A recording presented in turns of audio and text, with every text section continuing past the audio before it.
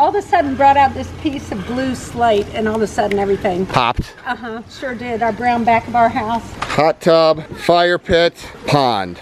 Not bad. That is goldfish heaven right there. Look at that. So feng shui. I have never seen an aquascape ecosystem pond with that many goldfish. Just a few in there. We've got little sitting areas. Well, this actually goes, you know, out into the water.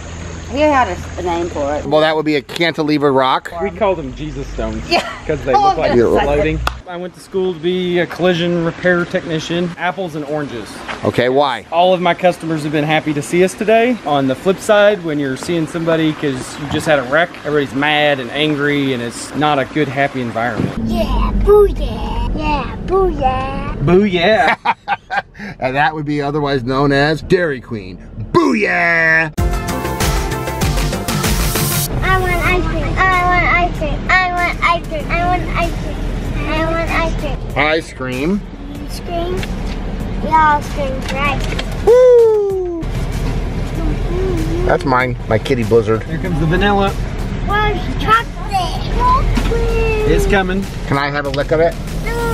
Wow, this is pretty nice. Not a bad setup. So I'm Greg Wittstock, the Pond Guy. This is my channel, Greg Wittstock, the Pond Guy, and it's all about showcasing how people live the aquascape lifestyle.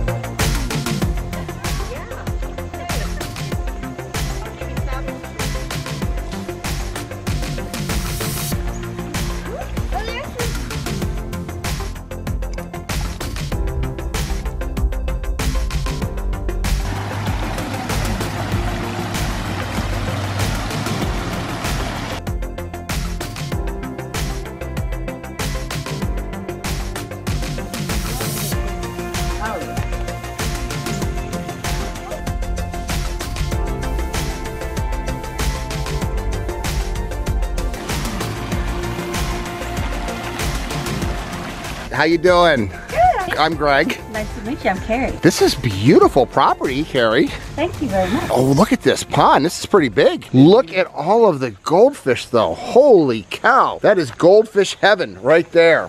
Look at that. So feng shui. I have never seen an aquascape ecosystem pond with that many goldfish. Just a few in there.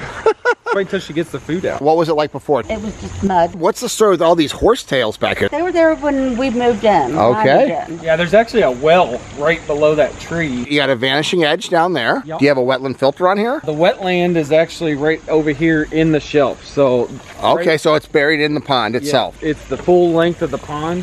So this is all the biological filters. So Andrew, explain how that works. So it's a big upflow wetland system. We didn't have room to put it anywhere else. Yep. Because this falls away, and yes, then we pump water up through it. It's sedimentation and polishes the water.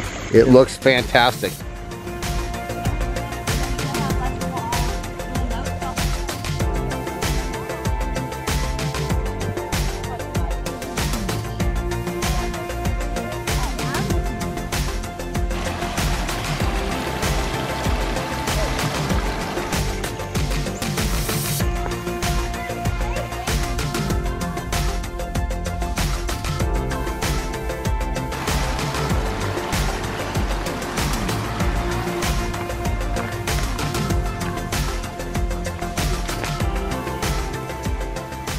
So what's it been like for you living with this pond? I get in the pond 1,000 times more than I do the pool. It's not interesting because you like the fish. Yeah. And you like the way the water feels, right? Yeah, now it's like a pond. We've got little sitting areas. Well, this actually goes, you know, out into the water. We had a name for it. Well, that would be a cantilever rock. We call them Jesus stones. Yeah. Because they look like they're floating.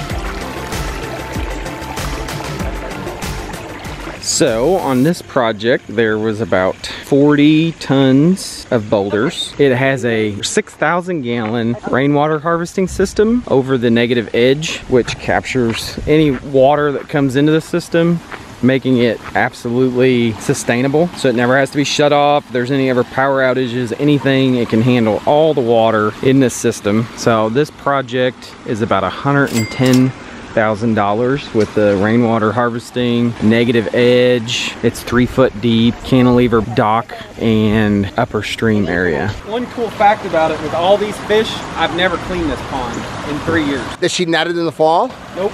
Wow. Never netted it. Only pumped out the wetland once, and that was right after we built it just to get the construction dirt. I did tell her that we probably need to pump out the wetland probably this fall. But in 3 years, never drain and clean. Never. Just cleaned out the wetland. Yep. Once a year.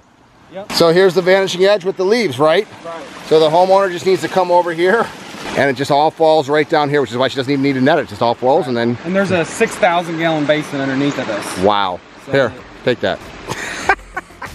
Once a year cleaning, and that is an Aquascape ecosystem wetland filtration that's properly designed. It's a huge filter. You don't see it. That's the whole point of this. The reason that I go out and do a channel like this is I want to inspire people to live the Aquascape lifestyle, and so many times that I see water features, they're not built correctly. They're high maintenance. They're not enjoyable for the homeowners. These are beautiful, low maintenance. She doesn't do anything besides feed her fish, and Andrew's been out here one time in 3 years to clean the wetland out. Instead of a koi filter, a traditional koi filter that requires sometimes weekly, if not daily maintenance. So this is a part of living the Aquascape lifestyle, working with Mother Nature, not against her. What a spectacular property.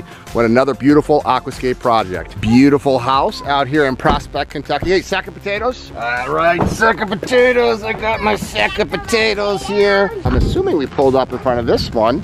I'm assuming this is the house. Yeah, see another sack of potatoes right there. Sack of potatoes. Come on, Mama. What's it like, sister, being married to a pond builder versus when he was a mechanic? What was he more happy doing? Oh, this for sure. He likes to do it. He means making people happy. Right. The people love there. We meet a lot of people. And the people, when you were doing automotive stuff, you were fixing problems for them, and here you're creating beautiful pieces of nature. Yes, and they love it. And you're happy when your husband's happy.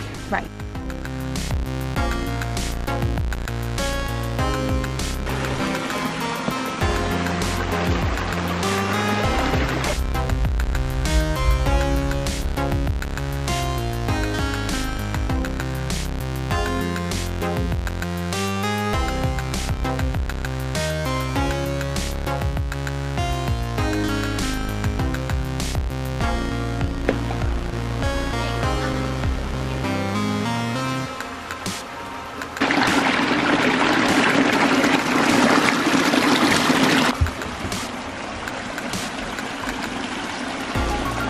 Hey, are you happy with Riverbed Builders? We didn't even know the coloring that we were gonna do back there because we hadn't done our patio pavers. He all of a sudden brought out this piece of blue slate, and all of a sudden everything Popped. Sure did. Our brown back of our house. It's so great. It was tiny before. This is exciting, and the hardscaping around it is as exciting as the actual pond as well. I love that he kept in mind also that I have a grandbaby that's the age of their kids, and so one area I thought this was your son. Oh, well, thank you. How very flattering. He made the edge probably no deeper than what, 12, 14 inches or something? Yeah, I think so, yeah. Just for safety. First I thought, oh, maybe that's overkill, but now I'm so glad because I don't have to worry as much. Has he been playing in there? His mom and dad have taught him not to, but yeah, he did at the very beginning. He would sit in the shallow part like it's his own private bathtub. All right, now I got to see this thing. Thank you. It's really cool. Thank you. Thanks for coming. And what I love about this is here's a guy that used to work on vehicles, and now he's doing this full time and loving it. And before he didn't love his job, now he loves his job, and he can just say like me, I love my job. And then pull backyard living the Aquascape lifestyle is about everything incorporating. And yes, that's the bridge she was talking about going over. Biofalls right up there, very nicely hidden. That's the way a biofalls is supposed to be hidden. Some beautiful koi. Apparently this was an existing pond. I didn't realize that. Yes, there was just a small little pond right here, which had some of these rocks already incorporated. Like this big fern rock up here was part of the old system, but they just outgrew it. The fish got too big, and they were doing a lot of other changes out here after 25 years, so they wanted to upgrade the pond. Sure, and what would a project like this from Riverbend Builders? This project was $16,000. There's about 20,000 pounds of boulders. There's a skimmer, biofalls, obviously. So skimmer on this side, biofalls over here. We didn't want the skimmer over here. Underneath the tree. Underneath the tree. So we put a jet in this side and put the skimmer in kind of a weird spot, circulation-wise. And then LED lights, liner, underlayment, rockwork, berm, stream, retaining walls. So $16,000 to make something this enjoyable for a family. I love it.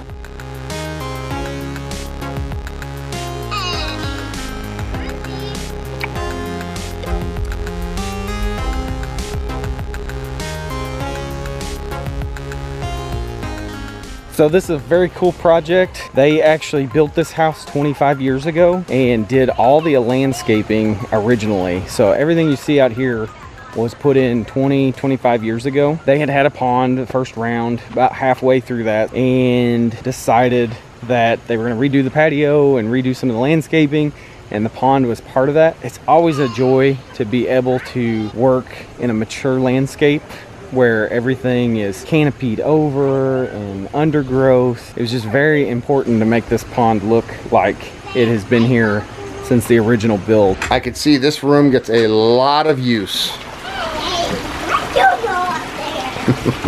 Hot tub, fire pit, pond. Not bad. So I was just asking Andrea about your old job versus your new job. Compare and contrast the two. You went to school to be a technician, right? Yes. I mean, yep, I went to school to be a collision repair technician. Apples and oranges. Okay, why? All of my customers have been happy to see us today. On the flip side, when you're seeing somebody because you just had a wreck, everybody's mad and angry, and it's not a good, happy environment. Talk to our viewers out there about what being a CAC is all about. Being a CAC is very important to me because probably like no other industry where everyone is connected. Greg is kind of our beacon light that kind of connects us all, but we share ideas, we collaborate. For instance, you need help on a project, they would be there in a heartbeat and help you out, and that's really important because there are very few industries. Competing companies share ideas, help, and knowledge and years of experience. To me, that's very important to be a master CAC.